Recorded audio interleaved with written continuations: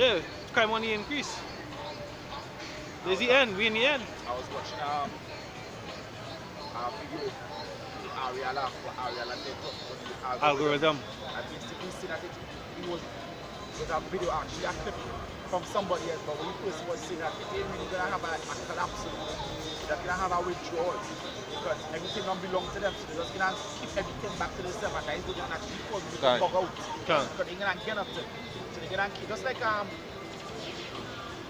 with I was thinking today like spring up in by Ween Bagatelle. I was thinking, hey, just not the government might come and lock up that nobody can't go there because everything, the resources belong to them. I'm not gonna tell you, Wassa own every water. Once it falls from the sky and touch the ground, the government own it. You understand? It own it. So it's not like it ain't gonna have, they're gonna have. Because that's the reason that they're gonna be persuaded into taking the trip. Because somebody had to have something to give you and they're gonna say the only way again is by taking this trip. So they're actually gonna withdraw everything they have to force people into taking that trip. And the things that I see the reason why the Lord said you're here to what? From the side, and they've won it. And next thing too, the water company can take your house. People don't know that. That's in the constitution. Wassa could take your house. Once you're in arrest, they can take your house. But they're not, the constitution though, right now they put a hold on that. But hey, you see how they tax and everything? And they want to bring property tax and all these different things. All that thing can come back into play. So hey, so it's really a matter of time before things start happening out there and people start about it. You see in the latest Venezuelan news that Venezuelans run into Colombia and these other states just for food. For food right now. They withdraw. I guess I think probably these other nations are trading with Venezuela right now. But it's Leviticus 26 verse 26. And when I have broken the staff of your bread, I go in Venezuela.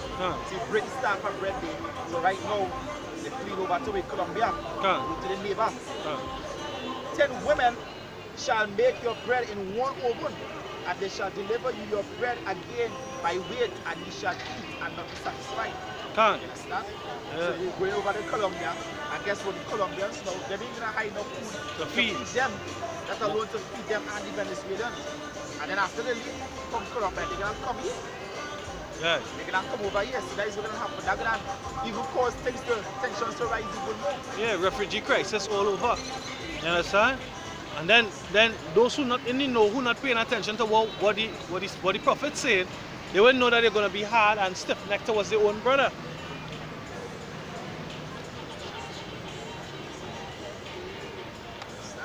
So we some serious times, whereas we also in some happy times. Because we actually see the prophecies fulfilling. You understand? In Matthew chapter 13 verse 17. I read from 16. It says, blessed are your eyes, for they see, and your ears, for they hear.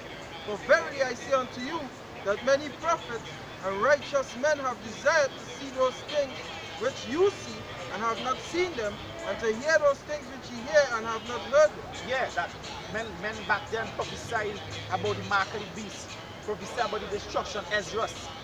But now, guess what? We actually seen those things that they desired to see. Just like the apostles, Lord, with our this said time, restore the kingdom again to Israel, and this that said time. Alright? Good. Deuteronomy chapter 32 verse 40. Deuteronomy chapter 32 verse 43. It says, rejoice, O ye nation, with his people, for he will avenge the blood of his servant, and will render vengeance to his adversary, and will be merciful unto his land and to his people. Yeah, unto his people. His people, you're going to be merciful to is the 1/3 of Israel, which is the elect and the remnant of the 1/3. You understand? When the Lord coming to bring judgment and vengeance against 2/3 of Israel, alright? Hey, first of all, for killing his son. Alright? They are bringing judgment to 2/3 of Israel and to the other nations. So that is what this judgment about. This judgment ain't about Esau rising to another level or Japanese or Chinese rising to a throne. Nah, it's not about that. It's about all these nations being put in the right place under Israel's feet. Alright? And the Lord Yahushai in inherited all things along with the elect. Right? Somebody show that. Joel chapter 2 and verse 1. Blowing the trumpet in Zion and song an alarm. Yeah, that alarm is what? That's war coming. That destruction coming. Somebody give me Jeremiah 8:15. War coming, war on the horizon. What the fuck, war here?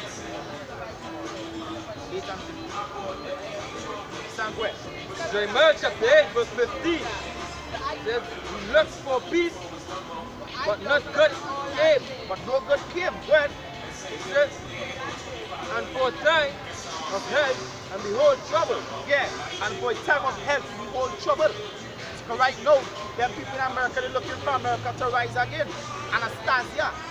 You understand? It ain't gonna rise. America is gonna fall, they're gonna crumble. So kingdom crumbling right now. It's CTV. It's circling the drain. You understand? So you people looking for help.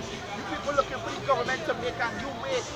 Thinking that, hey, this chip might be the God-sent comforter. The thing that's gonna make everything stabilize. Guess what? It ain't gonna happen that way. Want them to go to Egypt for help. Want them to go to Egypt for help. It ain't gonna happen that way. You understand? Lamentation. Yeah, Lamentation.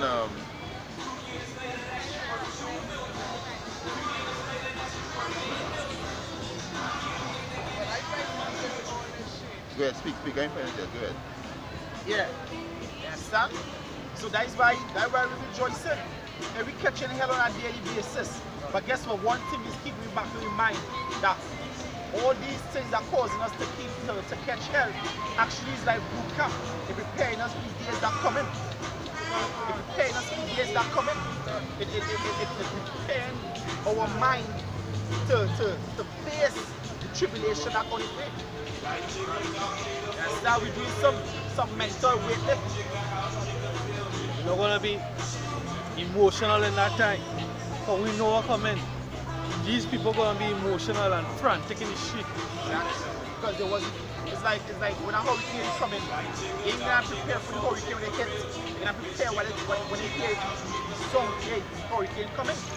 And that is the Lord give us that heads up. Open our eyes to give us that heads up. Destruction coming, so prepare yourself. And the only way to prepare yourself is by what? To have faith in Lord Yahweh Shemel Shai. Peace and faith, peace and hope. Understand?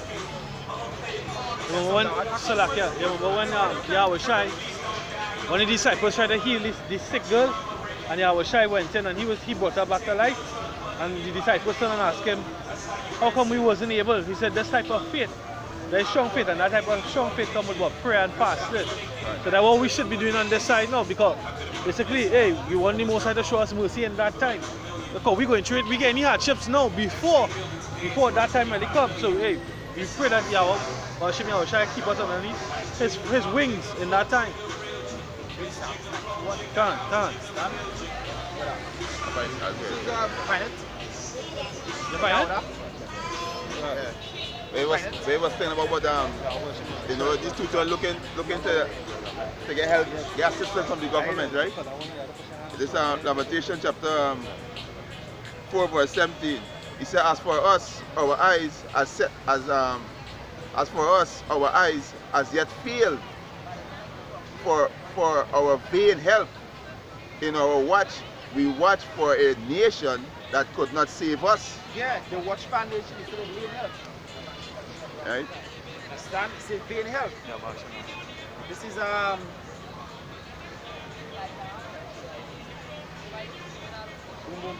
This is Isaiah 8 verse 12. Say ye not a confederacy to all them to whom this people shall say a confederacy. Neither fear ye be afraid, nor be afraid. So when them say confederacy with the government, you know, with Esau system, the Lord say, don't make your confederacy, don't run to take that chip. Okay. And here when the fear comes, don't fear. Because guess what? Yahweh Shemel Shai have your back. So don't fear and don't even make a confederacy as you read without being helped. I got a piece of paper for you again. This is Jeremiah chapter 3 verse 23. Truly in vain is salvation hoped for from the hills and from the multitude of mountains. Truly in Yahweh B'Hashem Yahushai, our power is the salvation of Israel. Yeah, in Yahweh B'Hashem Yahushai is the salvation. So any other help is in vain. Gone. Any other help is in vain. You understand? The Lord said truly in him is salvation. Gone. The Psalms 146 verse 3. Put not your trust in princes, nor in the Son of Men, where there is no help. Gone.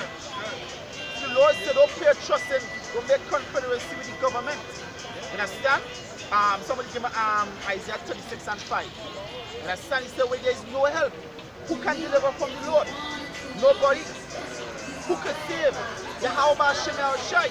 Gone. So that is who we have to put your trust in. And that is what we do, as I said before, shit with the man. We exercise in that faith in the Lord. Because all the tribulation, all the tests that we go through is actually to build with character, build with faith, build with trust in the Lord.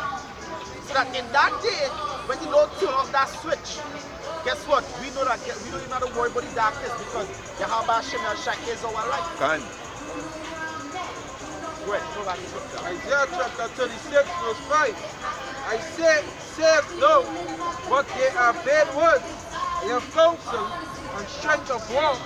Now on whom dost thou trust, that thou rebellest against me? Well, Lord, thou trustest in the yeah, staff. they trust to rebel against the Lord. The Lord said don't take that microchip. The Lord said don't take that microchip. Then guess what? If somebody say stop preaching this word, and he gonna make sure that you save from the missiles. But whereas coming out here and preaching, you ain't sure. Right. And then he said any head game they go play. But guess what? All go back to faith. You understand? Remember the movie Transformers Dark Side of the Moon?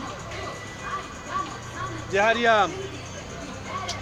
the star girlfriend was working for this man now, boy.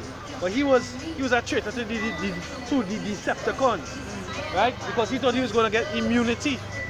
He's gonna have part of the kingdom with them. And when they finish, use him to get to Optimus and the other Transformers. They call him up. Basically, what's his name? He had Decepticon, Megatron. He flick him away. You understand? He say, I don't need you. And basically, he was going to kill him. You understand? Yeah, and that is basically what Esau gonna lose to become.